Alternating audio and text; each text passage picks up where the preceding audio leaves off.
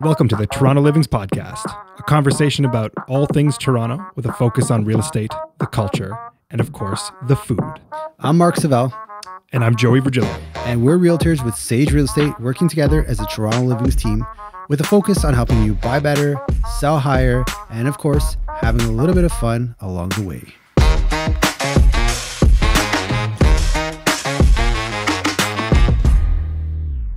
Hello, Joey. Hello, Mark. Hello, Alex.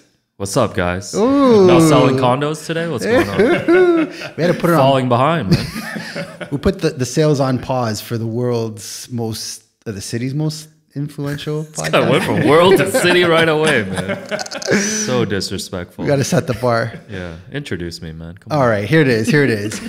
So one of the goals with the podcast was I didn't want to only talk real estate. I kind of wanted to focus on some of the people making big things, big waves, big changes in the city. And we've been friends for a long time. A long time. I'm sure we'll get into We'll get into that and the origin story. But you're part of the reason why we even have a podcast.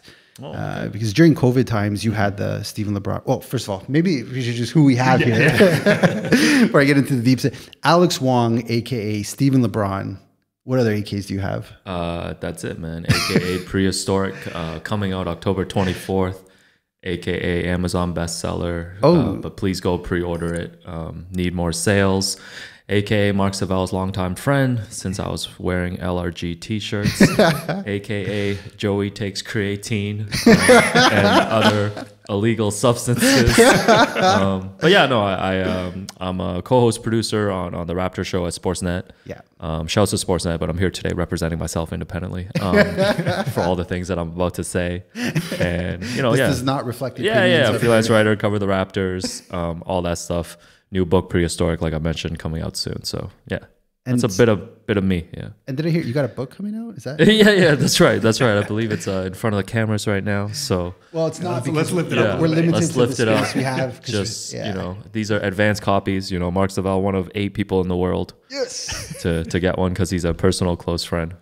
But yeah, I work in sports, and Mark has helped me with my properties over the years. Yeah. Except when I was married and my ex-wife's sister was a real estate agent. that caused a bit of conflict, but those are the dark we days. move on. Yeah, we move on. We move on. Yeah. We've known each other probably like 12 years. Yeah, I mean, I think it was like 2008, 2009 range when I was first looking for my first rental in downtown. Yeah. I was living at home at the time with my parents in Unionville. Yeah. So this was like a big move for me at the time. And I remember someone that I was working at Ernst & Young at the time. Yeah. And Teresa Young. Teresa Young, that's right. Was working there as well and knew you. Yeah. And I was introduced to you, and I remember meeting you for the first time. And it's one of those things where it's like, I don't know, like you have a perception of like real estate agents, like they always try to upsell you, they're wearing these like, I don't know, Zenia suits and all this stuff. But like Mark was just like a regular dude. And I say that as like a compliment, like not as something that was negative, right? Yeah. Like we're able to chat. And I think with real estate too, a lot of times like as civilians like myself, like you don't really know a lot of things when it comes to like the nitty gritty, a lot of the stuff that you guys cover on the podcast. And I felt comfortable just like asking Mark just questions. Like I didn't feel dumb. Like I felt like he was there to always help. And I just thought we like built a good rapport. Damn.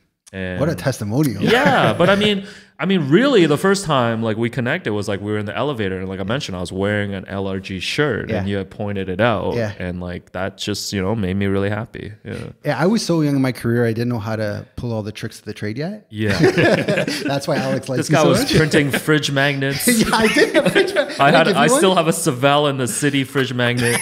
Any Sex in the City producers listening out there, sue him. Statute of limitations on fridge magnets, at least 25 years. I thought I was so slick with that ad. No, it was amazing. I think that's one of the things, to be honest, like that I was impressed with too. Like as someone who creates content, like in my space, I could tell like whether it was the branding, the blog that you used to run. You did YouTube series later on with my friend Ben, reviewing coffee around the city, and now of course this podcast, which everyone should subscribe to. Thank you. Toronto Livings Podcast. If you guys are listening, just for me and not for these two rookies. No, subscribe to their podcast. Like I try to tell people like this is a podcast. Like we need more podcasts like this in the city of Toronto. Yeah, and the goal is like just to really highlight. Like I just came back from vacation and like I was feeling pretty low being back in the city because I'm like, there's so much here I don't like about it. But I was like, let's get Alex on the podcast and kind of make things fun again, because there are people making the city enjoyable, and it's not just the everyday traffic jams that we often bitch and complain about. Like you're doing some crazy good things here. And what are those things? You keep saying it, but well, I think you've got a book in the works. Something about a Raptors book or something. No, we'll get into that. I think you have a really good point, and you guys might got to buy a new phone because I think we're going longer than 45 minutes. Well, that's why we charged it up.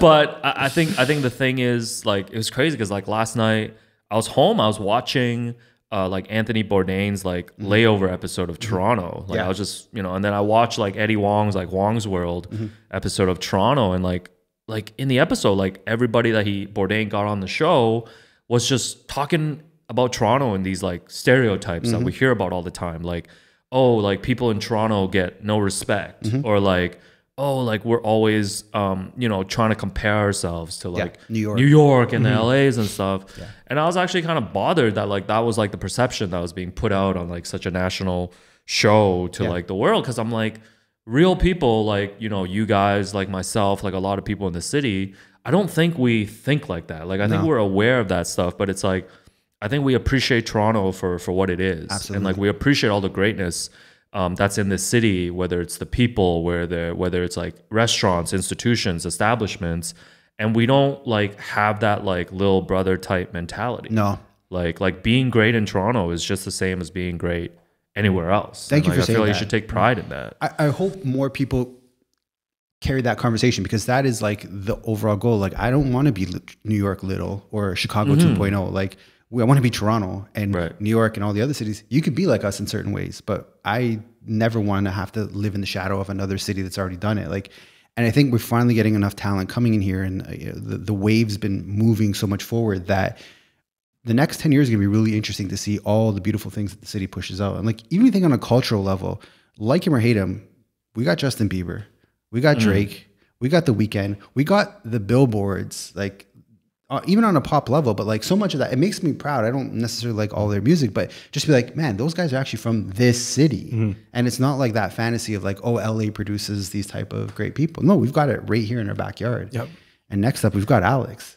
Yeah, that's right. Number 4 on the billboards. Yeah, that's right. My It's All a Blur tour also coming soon. Well, you know what? Here's the thing. What we do on the podcast is when we hit milestones, we pop confetti. Oh, okay. Okay. I think I've seen this. Yeah. Joey, Alex. What is this milestone that we're doing? Well, you're the first non-real estate person who's going to bring us like over 100 streams on the show. Yes. So that's I can guarantee that. That's what we're celebrating. We've only cracked 100. How do I even do this confetti thing? So we're going to count down 3, 2, 1, and then you go left to right. Left to right. You turn to your left. Turn to my left. Turn it to my left. There you go. Okay. All right. So 3, 2, 1. No, you got to turn it. No, shake it. Okay. 3, 2, 1. Oh, wow. This is amazing. Like a video. Yours was a bust. Man. I got the fail. That's amazing. Man. All right. So we're going to have to clean this up after. This is why I put Toronto Living's podcast on my book promo tour. So pop confetti. Yeah. Let's get into that. So you wrote a book. When did you start this? This is how many books have you written so far? So technically, this is my 3rd book. So the first book I wrote was a coffee table style book called We the Champs, right after the Raptors won their championship. But that was like a collection of like articles and profiles that I had already written, and I co-wrote that book with my friend Sean Woodley. And then my next book was Cover Story, which was a deep dive into iconic basketball magazine covers in the modern day era, which I had started working on at the beginning of like the pandemic shutdown. We actually won that book. Oh, at your live podcast. Oh, you won it? That's right. Yeah. Many people, are usually disappointed when that's the prize that they win at events. For example, I was at a friend of the program, Joseph Cacharo, invited me to a stag last week. Was that your first stag? Yeah, it was my first stag. Awesome. You know, won a couple $100 at poker, and Nice. as you mentioned, donated half of it It's just to the groom. You gotta do that. Wasn't very happy about that, if we're being honest, but you know, whatever works. Gotta follow the rules. But yeah, at the stag too, there was I donated my books to. So you know, you've got like a whatever. Huge TV, like a lawnmower thing, barbecue. Yeah, like all the essentials. So then you guys know it's like you put the raffle tickets into the little boxes, right? You choose which prize you want. So when we're sitting at the table eating dinner, I was like, guys, I'm gonna buy $80 worth of raffle tickets and put it all in my book so it doesn't look empty. And then the first ticket I'm gonna put for a signed Mitch Marner jersey. The last one I'll put on an Austin Matthews signed jersey. Nice. Maybe as good karma, I'm gonna win. Obviously, I didn't win anything. I didn't even win my own books. But yeah, anyways, yeah. So cover story was that, and then Prehistoric. You know, I spent the last, I want to say like 2 years working on this, interviewing people from the first year of the Toronto Raptors. So the premise of it is it's the origin story of the Toronto Raptors. It really tells the story of how the Raptors came to be as a franchise, and from all different angles in terms of, you know, how the name and logo was selected, the first season ticket drive, expansion draft, NBA draft, how the first broadcast team was put together, how the first dance pack team was put together, how did the players come to, you know, learn about Toronto, and some inside information and like stories from like the first year of the team. So I was able to talk to 12 players who played on that first year team. Damon Stoudemire, the star point guard, provided the foreword for this book.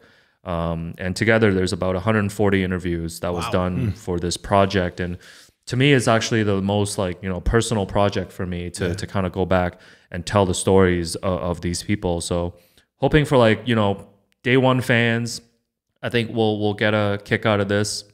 And I think it's important for new Raptors fans too, especially after they won the championship, to find out more and learn about the history of the team. Because like, you know, you can talk about like sports, you know, music, pop culture and stuff.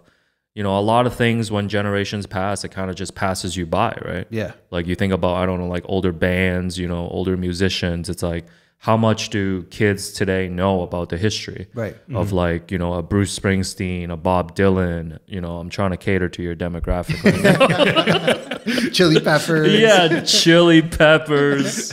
You know, whatever. Joey's a big Blink 182 fan. Yeah, there we go. Okay. Yeah, Blink. Yeah. By the way, like, it's come off on this podcast as if I'm like Blink 182's #1 fan. It's so not the case. Okay, you're number 2 though. Is one of the Blink 182 members, is his name like Tom DeLonge? Yeah. He's alien guy. He's the alien guy. Yes, he is a UFO truther. That's how I learned about it. I think he wrote, actually, I think I read his book. Oh, really? Yeah, he wrote a book, or he co-wrote it with somebody. Yeah. Okay. About UFOs. Because like, I'm huge into like UFOs as well. Same. It's a whole thing right now. Yeah. Like, especially right now. It's all like, oh, there's videos everywhere. Yeah. Yes. Yeah. Yeah. So I don't know if anybody's been following it, but heavenly, like religiously. They just had like a congressional hearing. Yeah. Like I think a few weeks ago. Yeah, that's right. I started watching a bit of that. Yeah. Yeah. Are you a UFO believer? Yeah. Well, yeah. Okay. Yeah, 100%. Yeah. What's a pre-construction looking like? You know, 10,000 light years away. We're gonna get you taking that towards the end where the market's going. Oh God. Yeah, that was a wild turn of events. How we got into Blink 182 and now UFOs. Yeah. Yeah, that's what happens when you're with a pro. That's right. But anyways, yeah, the book is coming out October 24th. Really excited. I'm going to have a couple of book launch events. I'm going to have one at the University of Toronto. Sick. You know, We'll be there. Alumni there, October 26th. A lot of special stuff happening there. So Wait, yeah, did you go save to the UT? date. Yeah, I went to UT Scarborough. Okay. So I actually went there because I couldn't get into Waterloo. Okay. Didn't do enough extracurricular activities in OAC. But no, I went there to study business. Okay. I got my Bachelor of Business Administration there, and then became a CPA. Yeah. Worked at Ernst & Young coming out of school. Yeah. Worked in accounting for about 8 years. And then at my last job, there was a merger, and then my role got eliminated. I got laid off. And to me, that was like a blessing in disguise looking back. Like, I was married at the time, so my ex-wife and I moved to New York. Yeah. And that's when I left my career behind and became a sports writer. Yeah. So, yeah. So what's wild about that transition is that like you never went to school for anything journalism related. Yeah, like I really like sports growing up. I always love just English classes, like in terms of just like writing essays and just like things like that. So writing and sports were two things I was like really into. Yeah, but you're right. Like I didn't get any formal education, but I think I just read a lot growing up. And I thought about sports a lot growing up. And for me, it was just like putting in the hours when I actually became like a freelance writer, like learning how to tell a story, learning how to like interview athletes and things like that. So a lot of stuff, I don't know if it's the same in real estate. I'm sure there's like courses, obviously things you got to do, get your license. But for me, a lot of this industry is like self-taught, putting yourself out there and just learning how to do it. But I think you've excelled in that. I don't think many others have been able to succeed in that sense. Like what's so amazing about you, what I always admire about you is that like, you just figured it out. Yeah, and I like, mean, a lot of guys do the 4 years of journalism school and all that other stuff, which is fine. Sure, yeah. But like, I'm going to share a story when you came back from New York, Hotel Ocho. Oh yeah, that's right. You decided to have a coming home party for yourself. I did, yeah. That was very egotistical of me. I was like, I don't have a close enough friend that's willing to do this for me, so I'll do this myself. So you threw your own coming home party. Yeah. I was like, listen to I'm coming home like nonstop, you know, in the week leading up. And that in itself, I was like, man, I respect this guy. He's having his own homecoming party. You know, looking back, kind of embarrassing. Kind of cringe at that, but yes. That doesn't matter. So you did it. Yes, and, so I did the event. Yeah, I remember talking to you. We were at Hotel Ocho by the bar there, and I'm like, so like, you have a mortgage, man. What are you going to do? You know, as a realtor, I'm always looking out for my client's best interest. I don't want you to go into foreclosure or anything like that. And you looked at me dead straight and you're like, I'm going to write about the Raptors. And I'm like, yeah, but you got a mortgage to pay. Like that's good as a passion project. But dude, I specifically remember you had this conviction in your eyes, like, no, like I'm going to make it writing about the Raptors. Yeah. You know, I think at that point in my career, when I came back in like 2016, you know, I had to establish myself in New York and I made a lot of connections. But yeah, I mean, I just think, you know, you talk about like maybe other people in the same position not being able to like figure it out. I really do think like my business background and like working in a corporate environment like helped me a lot too in terms of just like knowing how to build relationships and also like thinking about just like taking care of myself like financially. Because I think one of the things that I think you know, in our industry that's very common is like you're expected to come in and maybe like work for free or work for not a lot of money. It's good for your experience and stuff. And like I've never settled for that stuff. You know, to me it's like it's just as important to me to get a good paycheck as it is to create something, create content that I believe in. So I've always fought for, you know, making as much money as I can in this industry, even if it's like about having uncomfortable conversations, even if it's about passing on projects that are not worthwhile to me. So I think that aspect of it has really helped me too. Cause like I didn't come into this industry, like coming from accounting where I was making pretty good money for, especially where I was at my age and in my career. I wasn't trying to come to do this just to like fulfill a passion. Like the passion was important to me, but it's also important to me, like you said, like I have things that I need to take care of in my life. So like I've always pushed for that, especially tell other people too, like younger writers that come in, it's like knowing your self-worth and like knowing how to like position yourself. So you're not doing this just for passion and like struggling, right? Like we all have bills to pay. You know, not everybody owns property, like things like that, but like everybody has financial responsibility. Absolutely. So like that part is very important to me too. Like I'm not doing this just for fun. Like get paid. You know, like like get paid and get paid well. You know what I mean? And there's a lot of parallels with real estate. Is like I tell Joey, like we do a lot of stuff for free before because we're not salaried. It's purely commission based. But you know, we always talk about there's got to be a fine line of how much you give out versus you know at some point it's not a charity you're running, and we try to help our clients to the fullest, but you can't. It just can't be a passion project. You got to show up and do the work, and as an end result, you get paid, right? So, but the other thing I like about you is like you're always there for people who want advice in this industry. And like what I find so amazing is it's been like 8 years. You went from coming to the city again. Okay, you lived here, but you kind of got a restart to now you're a producer of a show on TV. Like some people go their whole lives and not achieve that. You've done this in like under 5. Yeah, I mean, it's, when you put it that way, because like... It's wild when you think about it, you know? I think it's like, I don't know if you guys like this too in your career, because I'm sure day to day, there's a lot that you guys are just like honed in on. Like I don't get a lot of opportunities to like sit back and like think about it. You know what I mean? It's like when you guys accomplish something big, I'm sure the mindset is like, oh, what's next? You know, what's next? Like I can't just rest on like my laurels type vibe, right? And like it's the same thing for me, man. Like this industry, like you guys mentioned, is very competitive. Yeah. And you can't ever feel comfortable in it. You know, I've seen the industry change a lot where there's constantly like layoffs and things like that. And like even now I'm in a blessed position. I always operate in a way where like I don't know where I'm gonna be in like a month, 2 months, 3 months and stuff, right? So I mean it's been through like a lot of hard work. Like I always got to give myself credit because I think, you know, we're always first to give credit to like external factors, like luck, like connections, people that you know, being in the right place at the right time. All of that stuff is true.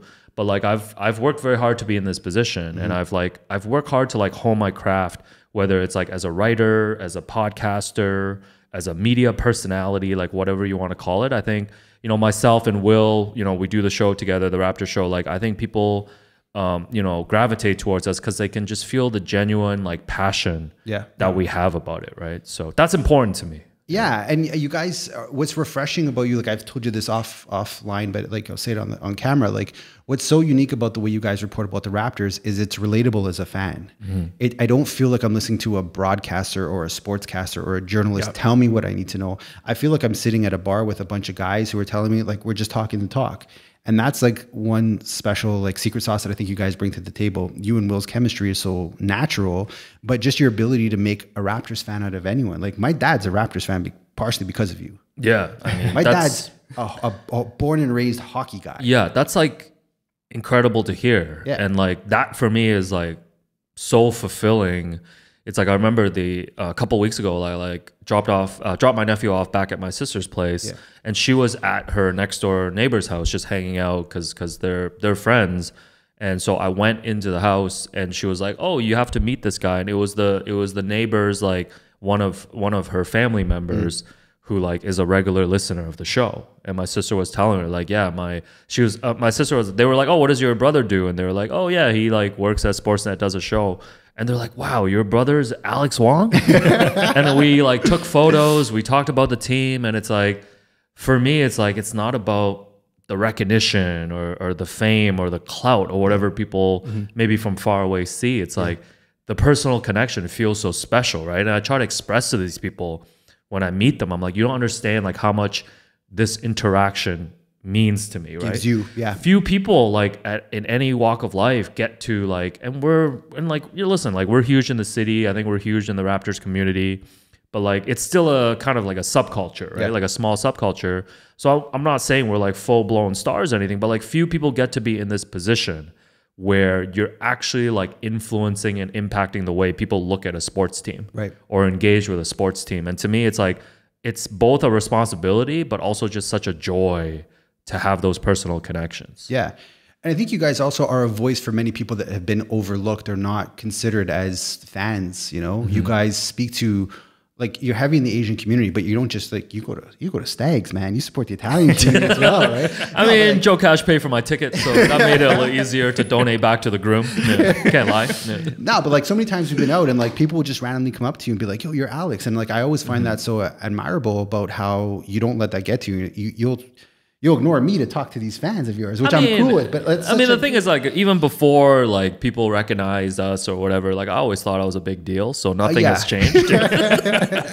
So for people, it's like if you have an outsized ego to begin with, that's a good start. That's my first career advice to people. But listen, man, like I think part of being humble too, I don't know, like I think part of that is like the immigrant mentality too, to be honest, because it's like, you see, like I see how my parents like work so hard to like create a life for themselves and then come here and create a life for us, like made us feel so comfortable growing up, you know, financially taking care of us in every way. It's like you never want to take any of this stuff like for granted. And you see how hard your parents work, like my parents work, and you want to like reciprocate that for yourself too, right? In your own life. So I think a lot of those values are like trickle down from like your family.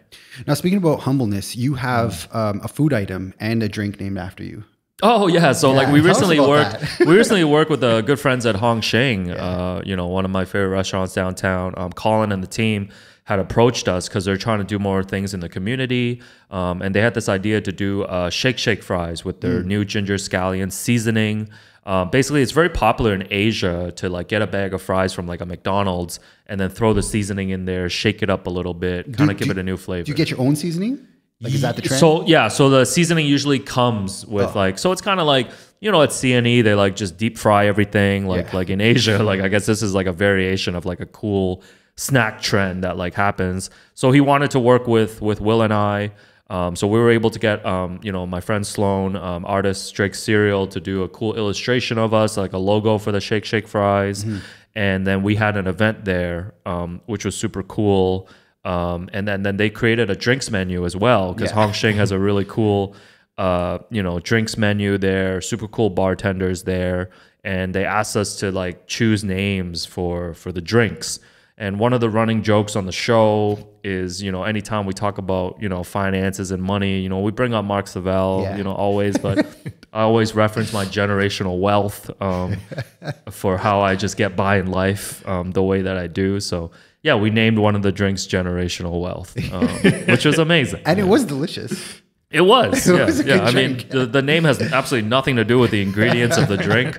I mean, it could have been a Negroni for all I care, but I guess you just assign a name to it. But that's the other part too. You know, I know Joey and Mark, like you guys have, you know, attended like some of our live events that Will and I have hosted, and like seeing these different things around the city. It's like just the organic growth and the organic relationships you build in the community.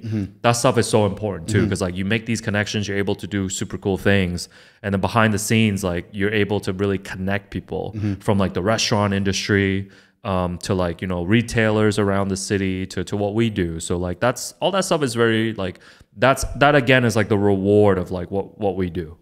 And we've attended several of the events you guys have done. We'll always be a supporter and plug it because like they're fun events. Like Joey, you're not a big sports guy. I was gonna say So look, one of the biggest things is I know nothing about basketball. So like everything's this guy just works out. He's just at the gym and then he turns off all the TVs. He's like, why is there a basketball game on? Puts on his Blink 182 and just so insane. We built a character. But go on, but I've mentioned to Mark a bunch, which is like I don't know it, but being at that live event, I was so entertained through top to bottom. Like my focus was completely invested in, and you're like back to the natural banter that you and Will have. It's it really comes across even for non-basketball fans. I love that. And like I did get feedback from like several people there who might have been just like invited there by like friends that, you know, they just like listening to kind of just like good banter, good conversations and stuff, right? Because like, at the end of the day, like podcasts, all this stuff, like what you guys do, like what we do, I think there is a through line. Like it's just people want to hear like good conversation. Good conversation. And and it's as simple as that, but it's also as hard as that. Like sometimes it's hard to really put together a good flow of it all. Like, but you guys got it. But back to the food, like aside from Hong Shing, is there any other top spots in the city you think the listeners need to try? So that's why I asked you for a rundown, because I'm usually terrible with remembering food spots that I go to, because like friends usually just invite me to places. So, you know, one of the places you recommended to me in Little Italy, Sicilian Sidewalk Cafe. Super Mario. Has a great sandwich there. Although I am more comfortable when I go with you. So I just want to say that. I mean, downtown, like I love getting a slice at Fresca. Fresca on College. You know, it's an Asian run business. Their margarita slice is really good. So I think they got featured somewhere because now there's like 15-minute lineups to get a slice. But I know there's more popular like pizza spots in the city, but Fresca is a favorite. Hong Kong Bistro Cafe, they serve like Hong Kong style like breakfast and lunch foods. On Dundas, I really like. Chinese barbecue, Hong Fat is my favorite. That's also downtown. And then in Scarborough, my favorite Hakka spot right now is called Wong's. It's in this small little plaza, but like I love going there. Chicken King is a really good spot there too. Big Trio Noodles for anybody who wants like wonton noodles. There's like a few locations in the city. Woo BBQ is another great place. I always recommend in Markham, just go to the First Markham food court. I think the First Markham food court is really good. And then across from First Markham, there's a really popular spot now called Cafe de Hong Kong. Okay. So you actually have to go online and like put in a reservation because the waits are usually 2 to 3 hours. Wow. Is it worth it? Yes. They also, it's like a traditional like Hong Kong type cafe. So you get like snacks, like different like small plates that you can get. Nice. But they only open from like noon to 6, I want to say. So they don't open in the evening. No, I like which that. is why there's such a rush like in the afternoon. I like that elitist level operations. Of Yeah. business. It's like we're only open for 6 hours. Yeah, I love that. And then Hong Shing, obviously, pie, you know, patois, those are big for me. Congee Queen. Is one of my mom's favorites. Imanishi is a place. I don't know if you've been. We should go. Japanese? Yeah, it's a Japanese kind of izakaya style. Okay. You will really enjoy it. It's high end. Their food is really expensive. So it's right in your zone. Yeah, we have this running joke. Alex, it's not a joke. Yeah, we have this great relationship where Alex takes me out and I pay for it. But it's amazing. It's gonna pay off in 25 years when I finally sell my condo. And I got to shout out Loga's Corner to their momos in Parkdale is amazing. So yeah, I have a lot Logan's Corner? Loga's. Yeah, Loga's, so highly recommended. We're going to put all those in the show notes. We're going to get Joey. Yeah, you're going to send me that list. Yeah, I'll send you that list. So something I want to address if we're talking since we're on the food topic. Yes. So on my drive here, I started listening to your last episode. Oh, okay, yeah. And there was a comment made, and you were planning to ask Mark about an Italian sandwich. Oh, this is right over my head. I don't know where this is going. I feel like I'm being attacked. Oh, yeah. So Will recently went to get an Italian sandwich at, I believe, like a legitimate place. And when he brought it up, I was like, "Oh, did you go to Subway?" Because like my argument was like, you know, Subway, you know, with cold cuts, like they also make a variation of an Italian sandwich. So would you consider a sub, an Italian salami sub from Subway? Like, if I got that, can I say I got an Italian sandwich? Like, do you think that would be a The short answer is no. Okay. I could see how people would be like, that's a married-in cousin. Oh, okay. You know, where it's like you're still family, but in inner circles, you're actually not family. Okay, you're like not at all. You know, another restaurant I didn't mention, you know, Taverniti, which Joe Cash, has graciously brought me to. So we went last time, and then we got a bunch of great dishes. I really like the arancini there. Okay, close enough. Yeah, arancini. And close enough. Yeah, we won't edit that out. Guys, English not my first language.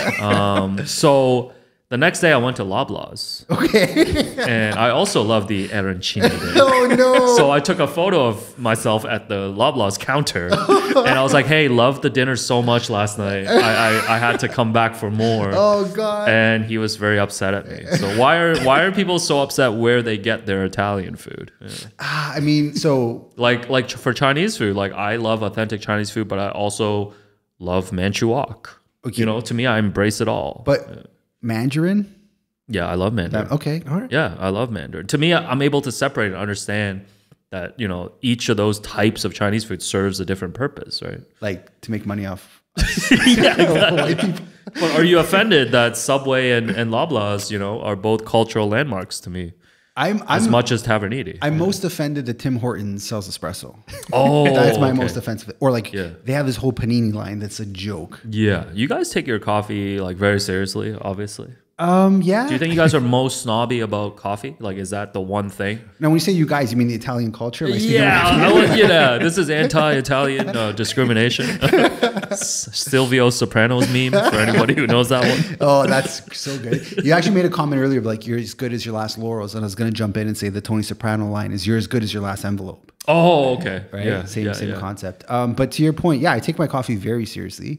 I am a snob, definitely. Yeah. South of Bloor makes very bad coffee with the exception of Sicilian and a few other spots in the city. Yeah. Shouts to, I love my double from Tim Hortons. So. Oh, sacrilegious. But you're definitely like an honorable paisan, I would say. Yeah, I try to be. Yeah. I try to be. You know, I've watched The Sopranos 5 times. Recently rewatched it.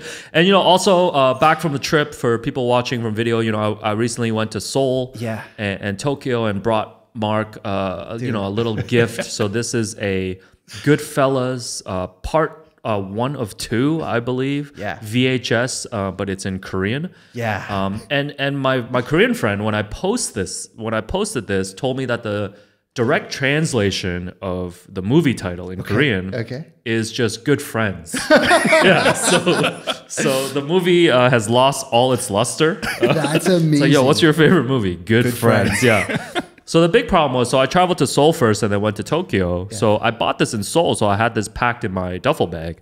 And then when I went into Seoul, I was actually pulled over by customs. Because when they x-rayed this, they had found a VHS. And I guess one of the common things that happens is like people bootleg digital goods, VHS and DVDs. Damn. So they searched through all my bag, pulled this out, and I had to explain to them that I have an Italian friend, 2 Italian friends, because there's 2 copies for this, one for you, one for Joe Cash. Love it. And that made me seem more suspicious. And it made me even seem more suspicious when I only was bringing in like 2 VHSs. So anyways, the situation got resolved. But you made it back safe yeah, and sound. I was pulled over briefly for this. So well, I got to say thank you for this. This is truly like an incredible gift. Good Friends or Goodfellas, however you identify with this movie, is literally one of my top 3 movies of all time. Oh, I love that. And it's, as an honorary Paisan, it's also mine. Yeah. I've called myself, you remember Rachel Dolezal? No. Okay, so she was, I believe, I don't know what she did, but she was a white person who went viral because she pretended to be black. Yes. Like for her entire life. Yes. So I've called myself the Paisan Rachel Dolezal. Done. Because it seems like I've been moving like an Italian my whole life. That's an AK we're going to add to your... That is definitely one of my AKAs. But yeah, no, I think just connecting with you, getting to know Joey, Joe Cash, like so many people, from the Italian community. No, it's just like, again, it's like all these different communities. Like we just have like, I think a common understanding. Yeah, noodles. Common understanding. I was trying to get to a real point there of just like how we approach life, like all the stuff that we've talked about. It's true. There's just a common understanding. There's definitely a lot of crossovers between the 2 cultures. Adriana, my wife, is half Chinese, and her uncle always reminds me that they created spaghetti first. Oh yeah, this is like a heavy point of contention. I feel. Yeah, but there's definitely like I work well with a lot of Asian clients. I have a lot of Asian. Yeah, because they have a lot of money. Yeah, that's part of it. Yeah, that's definitely part of it. But I think there's the fact that they choose to use me is something that I'm like very grateful for, because I think they see a lot of the hardworking elements that the 2 cultures have, where it's just like. I think against some like long-term Canadians, but like there's that feeling of like this guy's going to work for me just as hard as an Asian guy would for me, and I appreciate that, man. It's like a big compliment. But I think I'm ready to baptize you with an Italian name. Oh yeah. Okay. Do you have it off the top of your head right now? It just came to me right now. I don't know if it's the fact that Joey's next to me in this big Italian energy. Because I go by Asian Roberto Baggio. Yeah. I got a better one for you. Okay. Alessandro. Yeah.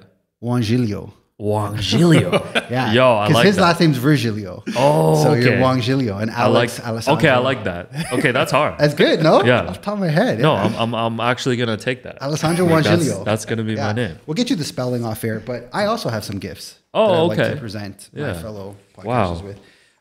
Joey, you're going to get the first gift. Oh, okay. We ruined it last week, but this is going to be for episode 25. Oh, bro. Yeah. I brought you back sardines. They made it. The trip made it back. Minerva. Limited edition. The branding is amazing. Yeah. And I'm sure the sardines are good too. My mother-in-law said they're okay. Okay. Yeah, and she likes her sardines. Oh, they're only okay? They're only okay. Okay. Yeah, so your mother-in-law is a tough critic. She is, yeah. Shout out Ruby. And then Alex, because you went out of your way for me, I bought you... Oh, yes. Yeah, I'm going to act surprised as if you didn't show me this on WhatsApp. I was so excited. I bought you a bootleg Portugal basketball jersey. This is amazing, man. Yeah. And are these like, I see these like symbols here. Is this like an LV type situation that's happening? I'm not quite clear, and I don't want to put myself... Because that put it over the top for me. Yeah, so I actually spent more on lettering it. Yeah, so it's for audio listeners, it's a green Portugal basketball jersey. Yeah. And he's customed it at the back with Wong number 23. Yeah. And, knowing Mark Savel's level of maturity, I'm really glad he didn't get me a 69 jersey. Because that was my first reaction. I was like, please get me something I can actually wear. I was going to get 0-0 for some reason. That would have been cool too. But no, 23 is a nice touch. So wait, is 23 something specific? Alex, you want to cover this one?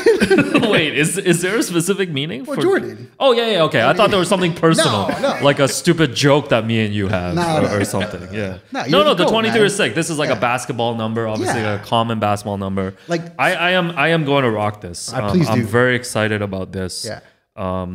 Catch me wearing a Portugal jersey on my IG story next week. So the FP is called Forca Portugal. Oh, okay. It's the name of the store. It's like, no, this is like, I'm as you can tell by my audio wavelength, like I'm very monotone, and since my divorce, I've been emotionally blocked off, unable to express many emotions, but I am super grateful for this. My pleasure. No, I want you to know this. And thank you. You should tell people you also got a custom jersey, I believe, for yourself. Did you not? I did. So Portuguese soccer, I know nothing about, but I started drinking Superboc, which is the beer of Portugal. And I'm like, I just want a jersey that says Superboc on the back. Of course, the wife was like, do you really need this? I'm like, yes, because I was already over on my luggage weight. So like between the sardines and the jerseys, we're like stressing and stuff.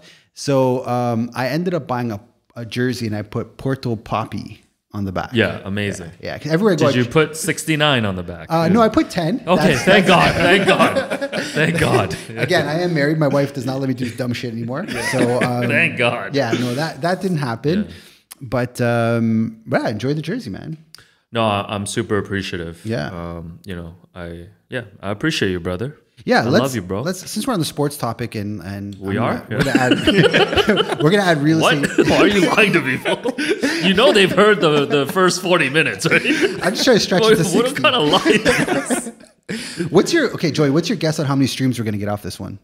Oh, we're cracking 100. I damn hope so. I will guarantee. I will beg people on IG okay, to listen. Can you also? I'm a draw. Can you beg them to subscribe to our YouTube channel? I'm at 986 subscribers. You have that many subscribers? Yeah. That's like. What do you mean? I mean, I wasn't familiar with your game.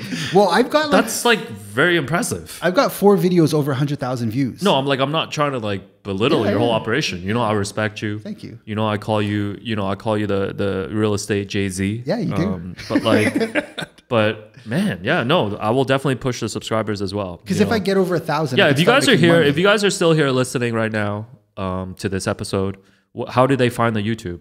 Toronto Livings? Toronto Livings, yeah. Okay, look up Toronto Livings, just hit a subscribe and then just mute him. Yeah, that's cool. It's all good. Yeah. So yeah, subscribe to the podcast too, man. What I'm trying to do here is so we've kind of joked about this, but Scotty Barnes is promoting a condominium. Yeah, I mean, I deleted that email right away when it was sent to me because I just laughed. So I could try to find it on my email, but yes, he's working with a condo company project on something specific. Yeah. That one didn't hit for me. Look, I wanted to poo-poo all over the idea, but here I am asking you to promote my YouTube so I can get 4 cents a video. So I mean, the concept isn't wild. Like I kind of get it, like Doug Flutie Flakes and all that side business. Like as a professional sports player, it's kind of weird when Rookie of the Year has to promote a Toronto condo. Yeah, this is what I've always said. It's like, especially for athletes here in Toronto. I thought when Fred VanVleet was here, he did a really smart job, like doing sponsorships. Yeah. Like he worked with I think Canada Goose, like Uggs, like did a lot of cool stuff. But Canadian like Tire. Yeah, but like athletes need like a consultant in their life to tell them like what are the ads that will actually put you in a position. Better your brand. Yeah, better your brand. People look at you differently because like athletes have too many just like yes men in their lives. Yeah. They also just like I think at the end of the day sometimes it's just getting a check, right? But it's like I don't know, like when these companies, when the real estate company, I guess, like reached out or the PR agency to like tell a lot of people like me in the Raptor space about it, like there's just no excitement about this. Like what's the natural connection here? Like what's the thing that gets people excited? I mean, the only thing I did was rush to tell you about it. Yeah, you did. I think on my vacation too, and I had to like give you a comment on it, which I enjoyed. Yeah, you love talking to me on on vacation. Yeah, we talk daily. I do. Yeah, the funniest thing was like I had this client that I haven't heard from for the longest time. We were looking, and we didn't have much luck finding a place. And out of the blue, they're like, "Are you the Mark Savell that Alex Wong talks about on the podcast?" I'm like, "Yeah, that's me." Oh yes, we do love to shout you out. So I appreciate all that. Yeah, so here's the email. Scotty Barnes and Originate Developments and the Harlow Capital team were working together on this project. And then, hey, Alex, following up once again about Scotty's involvement in a downtown Toronto development called Reside on Richmond. So that is the project. Yeah. Yeah, I don't know. Yeah. Pharrell's done one with a developer. Lenny Kravitz has. Karl Lagerfeld has. Yeah. To me, I'm not going to a client being like, yo, if Scotty's promoting this, maybe we should invest your hard-earned money in it. It just doesn't translate. Right. I just don't understand the payoff to the collaboration. Yeah. Like, how is that supposed to raise either the condo's profile or the athlete's profile?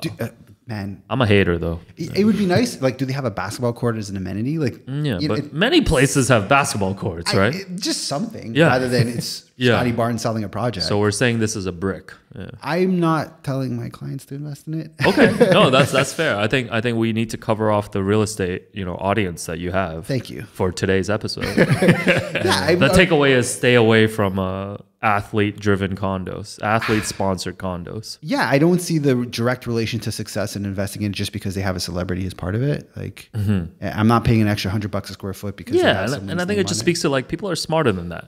I would think people so. Are just smarter than that, right? Like, what's I don't know. Maybe if because I'm sure there's a lot of thirsty people out there. If you get like a meet and greet with Scotty or something, I don't know. It doesn't appeal to me. Does that? Yeah, that doesn't put it over the top. Like the thing with pre-construction is the whole gimmick with it is they pay realtors 4% as opposed to the 2.5 you get for a regular resale deal. Right. So that in itself is enough motivation for a realtor to go to his clients and be like, "Hey, buy this project." That's where I think a lot of people, unfortunately, are making their money. The real estate side of it is just trying to promote these pre-cons without actually understanding, the risks that are associated with it, the actual quality you're getting at the end of it. Right. These are the important questions you should be asking. And now to throw like a celebrity on top of it, it's just getting really distasteful. Yeah. That's kind of my gut. Yeah. And I think too, like in general, like seeing like, especially here in Toronto, like seeing like athletes and people that are like involved in the sports space or like basketball space, just like how they get introduced to people in like real estate and like in investments, like in the city. It seems like one of those things where it's just really, I mean, across all industries, it's like who you know, right? Yeah. Like people get introduced. I feel like they just get introduced to the same like 3-4 people. Yeah. And like it's hard for like someone like yourself, and like we can tell the story of you desperately trying to pursue Bobby Webster. Yeah, we can go there. But it's like it's for other people who are doing great stuff, in the real estate space, it's hard for them to like cross over and make those connections. Yeah. Because it's like a very insulated group of people that are like allowed to be like part of that. Is that why you haven't given me any leads for professional athletes? Yeah, I know this is why the friendship's been hanging on by a thread for over a decade because Mark's still waiting for it to pay off on his end. Well, you've set the bar pretty. At this point, I'm a penny stock, basically. You did promise me Serge Ibaka would give us a shout out at our wedding. Well, that never happened. Listen, the pandemic played a part. It did. The pandemic played a part. I mean, you had a beautiful wedding. Thank you. To this day, I tell people that was one of the happiest days of my life. Who has fireworks in the middle of a wedding and also a crazy ass robot? Oh yeah, we had a robot. That was just you splurging. Yeah. But you told me that was Adriana's idea, or was it your idea? No, that was all mine. Oh, okay. I don't know. She didn't know, but no one knew about the robot. Okay. Yeah. Okay, that was amazing too. Thank you. Yeah. But no, beautiful wedding. Wonderful speeches. Great food, great venue. Everything. I don't even know, how do we get to talking about your wedding? Yeah, you didn't bring Serge Ibaka as promised. Oh yeah, so I did promise Mark, because like I had worked with Serge Ibaka on his YouTube series, How Hungry Are You? Had a decent relationship with him and his manager, that I was gonna at least have him like record like a voice message. Oh, that's all I wanted. I didn't want him to physically come. Well, it's funny because like congrats to friend of the program, Joe Cash, who recently got engaged. Yes, big time. So when I was at the other stag, we were talking about his stag. Okay. And I was like, yo, I'm gonna get Serge to sign something for you, and we're gonna put that up with the gifts. So I've once again lied to my friend. So I'm gonna try to make it happen. Yeah. Well, you do have some pull. You got who'd you get to sign the card for Andrea? Oh yeah, so Jeremy Lin. Thank you. So Jeremy Lin was in town for a charity basketball game at the University of Toronto last summer, which I was, Will and I had the privilege of calling the game as like play-by-play commentators. And so on the day of, I don't know how we talked, but I think I basically told you, I'm like, I'm going to go see Jeremy Lin later. Like, do you want anything signed? Yeah. And that's when you and Andrea both raced downtown to drop off Jeremy Lin jersey and his grad photo where he Andrea's grad photo posing in a Lin. And then so at the celeb game, this suddenly became the most stressful thing for me because like I really wanted to come through for you, and it's not like I have a personal relationship with Jeremy. Like he knows who I am, but it's also awkward for me to be like, hey, can you sign these? So to make it even more awkward, it was during a timeout in the game. I walked over and I was like, hey, Jeremy, like, can you please sign these? Gave him a Sharpie. He's like so mad, but he's like, what am I going to do? So he signed it and it was done. So I was really happy to take care of that. Well, the backstory to that and the level of gratitude we have for you doing that is Andrea, a lifelong hockey fan, took out his Doug Gilmour jersey from the frame and replaced it with Jeremy Lin. Oh, wow. So you truly are the ambassador for basketball to Italians and white people in Canada. Yeah, I know. I always try to make, you know, as much as I can with the connections and stuff, I try to make things happen. So a funny follow-up story is like, they had the same charity game just like a couple months ago, this summer. And Jeremy was once again in town. So Jeremy Lin and Simu Liu were like the big stars. So coming off the high of getting Andrea that jersey, I was telling every single person, if you have anything Jeremy Lin related, I got you. So my friend Kai, who's a huge Raptors collector, gave me like an authentic Raptors like Lin jersey. Like I think game worn, I want to say. Damn. To sign. And then my other friend Josie is a huge Raptors fan, also bought a Jeremy Lin jersey. So I brought both of them to the game, and this time I failed. Yeah, you didn't sign it? No, because this time there was more like security around.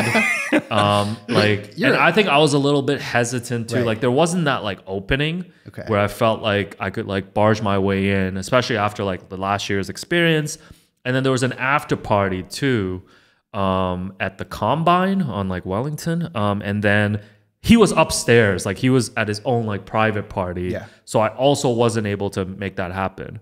But then the wildest thing, so I felt terrible for my friends because like I was talking a huge game, and then I failed. But then afterwards, Jeremy followed me on Instagram. Oh, yeah. So I haven't done the DM thing yet. You know, I've been trying to be proper. You know, when someone like, you know, important follows you, suddenly you're like, yo, should I be posting this on my stories right now? I mean, should I be acting funny? Yeah.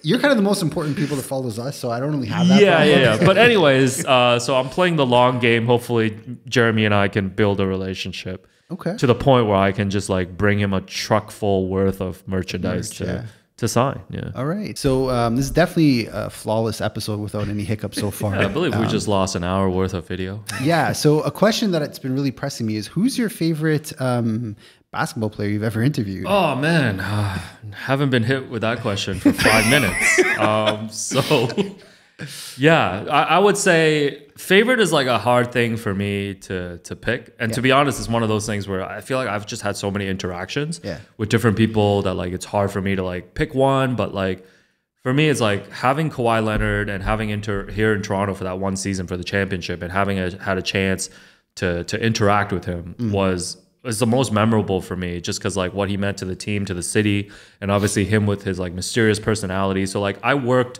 on set on Serge Ibaka's How Hungry Are You YouTube series, and there was one episode where they finally convinced Kawhi Leonard to come in. And this had been like 4 months into the championship season, and it really took that long. Like Serge and Kawhi were like best friends on the team, see each other every day, practice games, shoot arounds, everything. And it still took 4 months for them to convince him to come for 1 hour to film this.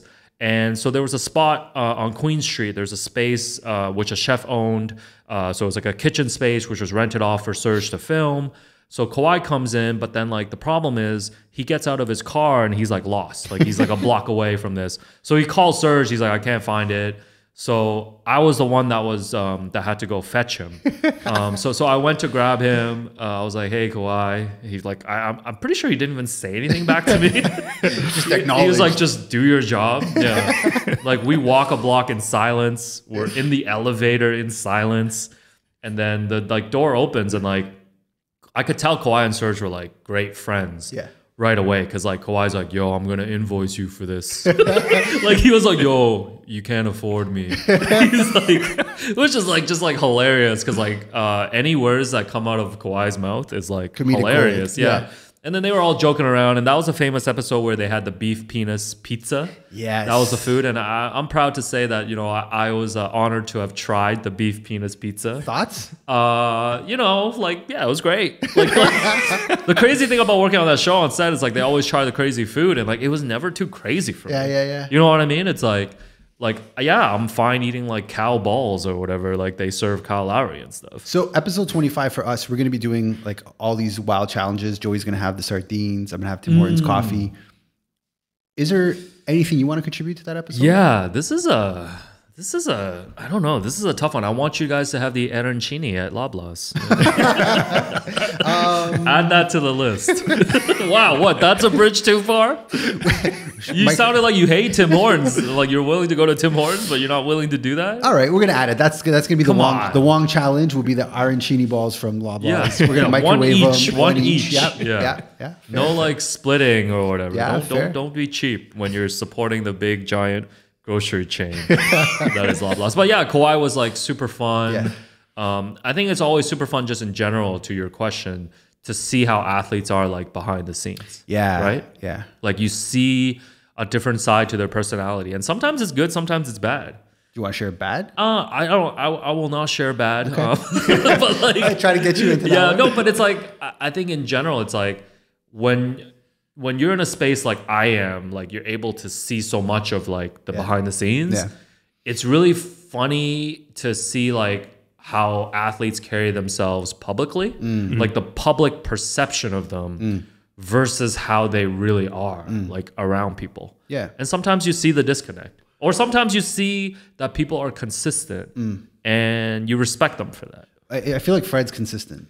Yeah, I mean, A lot of people if say you that. want to say like good, like Fred was consistently one of the best people to deal with. Like Yeah. I met Fred and first interviewed him and talked to him when he was just an undrafted like kid. Yeah. Like he was trying to make the team. He was like the third string point guard. And even as he was getting more fame, won the championship, became like a $20 million a year player, he was still the same. He was still the same. Like you could just go up to him and like have a conversation. And it was always like consistent. He was honest with you. He was open. So, and different people kind of change over time. But like, I try to give them the benefit of the doubt too, because athletes have very different personalities too, right? A lot of them don't want to be in the public spotlight. A lot of them just want to play basketball. So like, I don't blame them if they don't engage in it. Yeah, I never got that where we put so much emphasis on like, you know, what's your opinion on this political matter? Like just if they want to give it, let them give it, but don't force it out of someone. And Kawhi was amazing at just holding his ground and being like, I just don't speak. That's my thing. That's my gig. I just don't. And I think too, it's like, I mean, I always like one of the bad things about like working in this industry is like, I've lost like my fandom. Like I've lost like the excitement of like, I mean, I still get excited when it's like a big game or like playoffs and things like that. But it's like everything that you do that's a passion when you're working on it, it just eventually becomes work, right? Like to me, I look at sports now and I look at the Raptors through the lens of just, it's a job. It's a job, right? And it's like, hey, listen, like I'm still crazy grateful to be doing this. Like I'm not complaining, but it's like, that is the one thing you lose when you like start working in sports. Yeah. It's like that adage of like never meet your heroes. Yeah. I had the same thing with the music industry. Exact same way. And you know what's funny? I heard somebody say this once, where once you start, if you do something you're very passionate about, once you start receiving that any type of compensation for it, that's when you kind of start to, that's when that blurred line starts to get crossed. Yeah, no, I think, so that's the one thing that I kind of lament. Okay. But otherwise, everything else is great. Yeah. Predictions for the Raptors this year? I don't know. I think it's going to be a long season. Sub 50 wins? Oh, definitely under 50 wins, possibly under 40. Okay. In some scenarios, possibly under 30. Ooh. So Will and I do this thing when they release the NBA schedule, all 82 games. Like we do this exercise on our podcast where we go through all 82 games and predict the wins and the losses. Yeah, please subscribe to our show, the Raptors Show. But like, so we're planning on doing that again, like in September as an exercise on podcast. But I've been teasing. I've got them starting 0-11. Yeah. So wild thing about that 0-11 scares me a lot because you should see Will's reaction. Oh yeah, so I'm not even gonna go there. He's like, why would you say that? Because he's like the biggest fan still. Yeah. So Joey, Will is like the most passionate Raptors person. Yeah. And so perfect for the job because he is second biggest super fan. Right. The way I see it. Yeah. Maybe number one. I would say number one. He's number one. Yeah. Unless Nat Batty as a client. Yeah, so. No, he works with competition, I believe. Okay, then he's number 2. Where's it going with that? But the schedule, Will's passion, them starting 0-11. Scary times, yeah. I'm not really comfortable with that. I mean, you know, you guys were here when the Raptors won the championship. Yep. And I think one of the great things about that year, 2019, was like how it just really touched people in the city.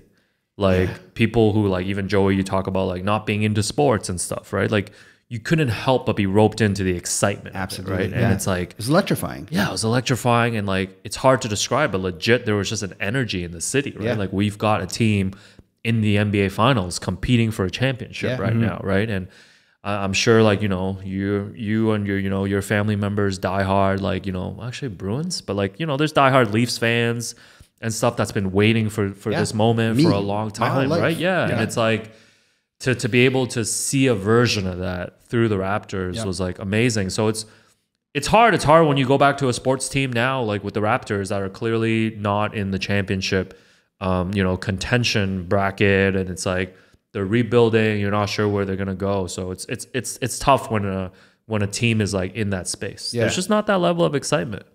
Well, there's definitely a level of excitement on Twitter for your predictions because there was actually like a Stan account created.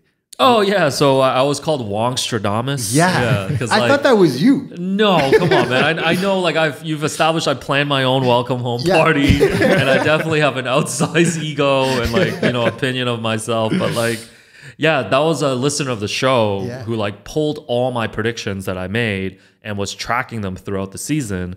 Although the account went kind of quiet when the Raptors started struggling. So I think he just like gave up on it. But I think for like the first 15 games, I want to say like I had guessed the wins and losses correctly. Yeah. And people were like, wow, we should start taking his predictions and gambling on them.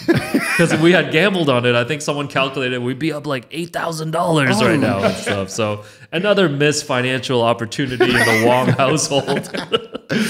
So, but yeah, it was super cool. So yeah, people take the content very seriously sometimes. Now, is that convertible to the real estate market? Can you predict with the same accuracy where we're heading?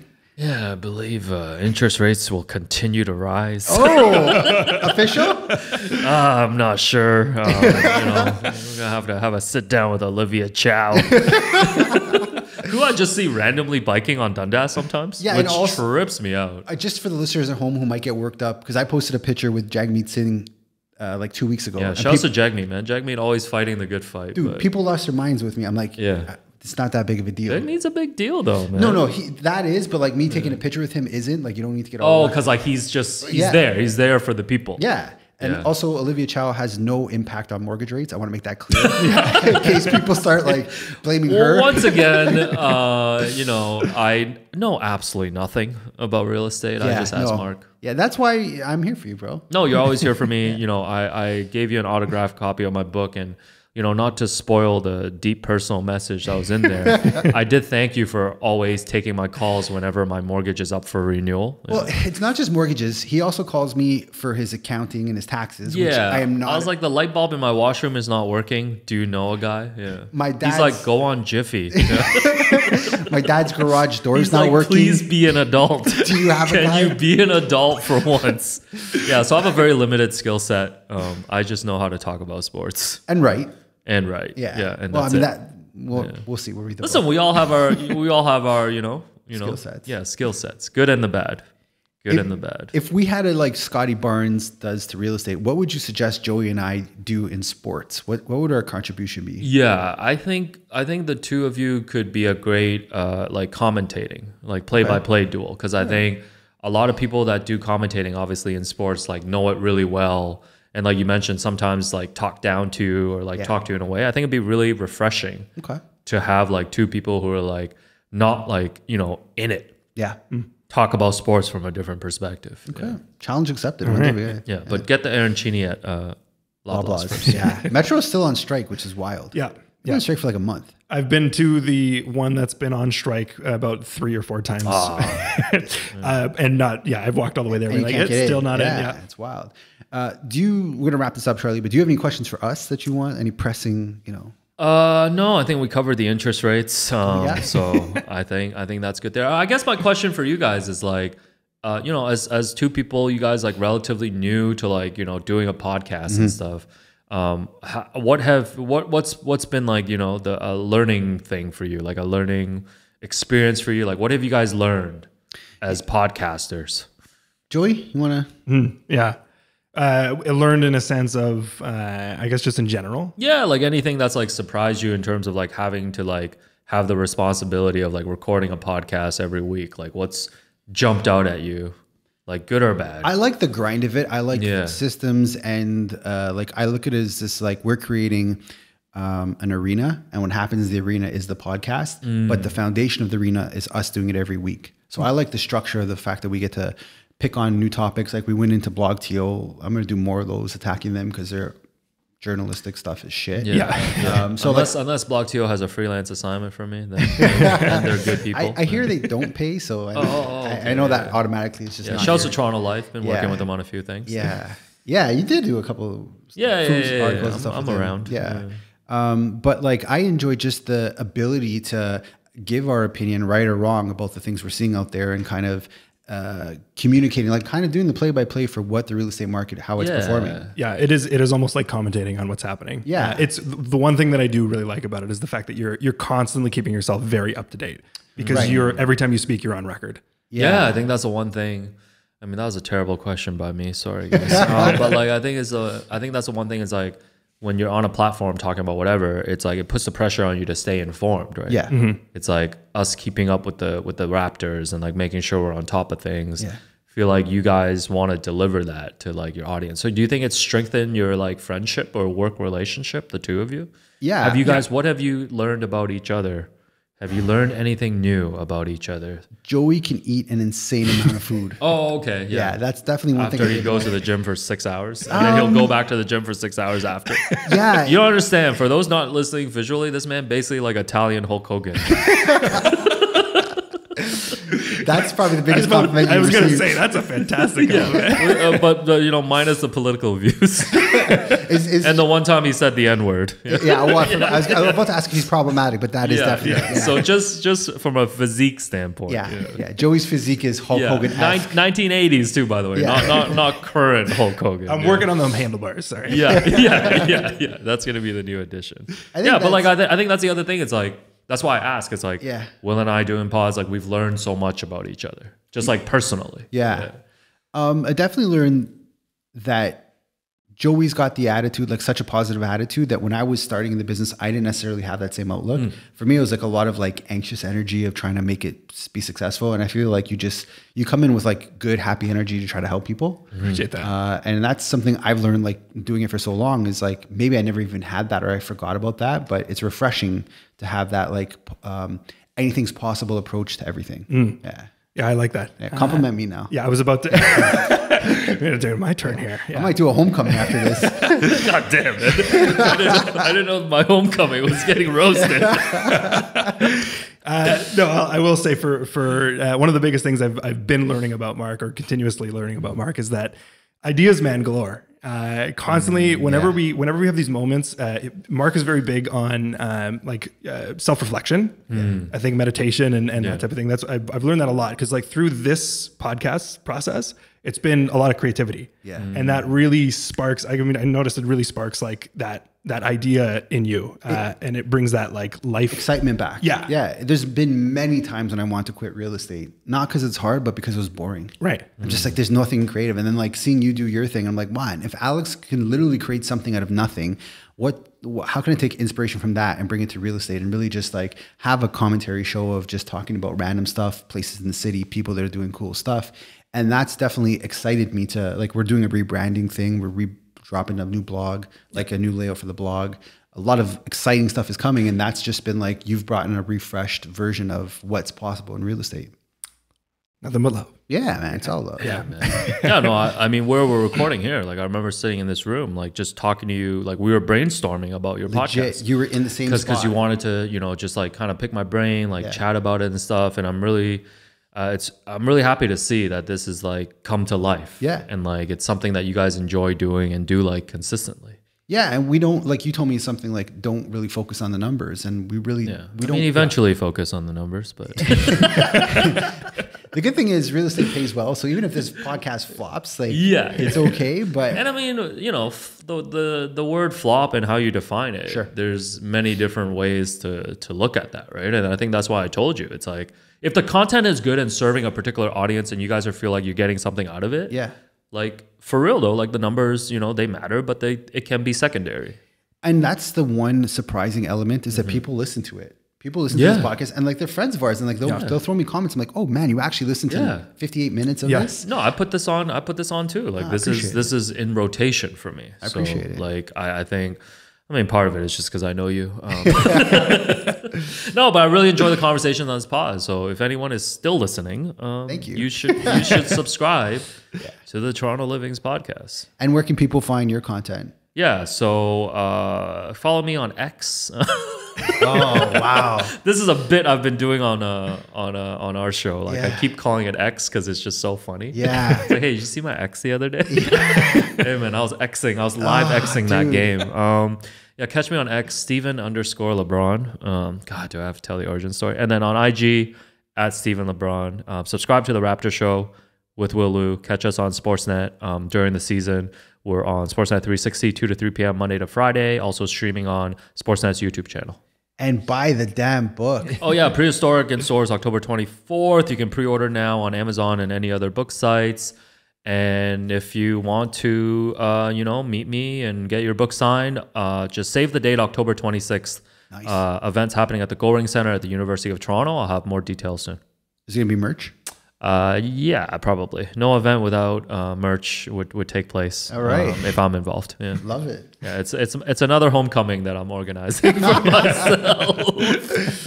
Yes. Cool. Well, thanks for being on the show, man. I appreciate it. No, I appreciate you guys, man. This was super fun. Yeah. Do it again. We'll get Will out, you think? Yeah, you deal with that yourself. He's gonna Kawhi Leonard me out. He's gonna invoice me for that. Friggin' Will. All right. Well, high five. High five. What is this, man? It's something new we're starting on the show. God damn. All right. Thanks for listening to the Toronto Livings Real Estate Podcast. You could find more information on how we work over at torontolivings.com. Be sure to sign up for our newsletter to get price reports from over 150 different neighborhoods in the city each and every month. If you got any value, please like, subscribe, and share with your friends. And if you made it this far, thanks for listening.